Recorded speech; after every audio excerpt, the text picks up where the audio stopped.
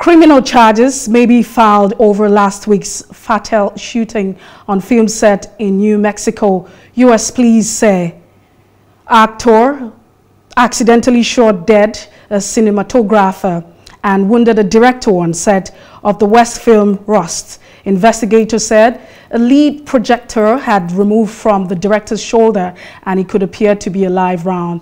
They said there was some complacency around safety on the set.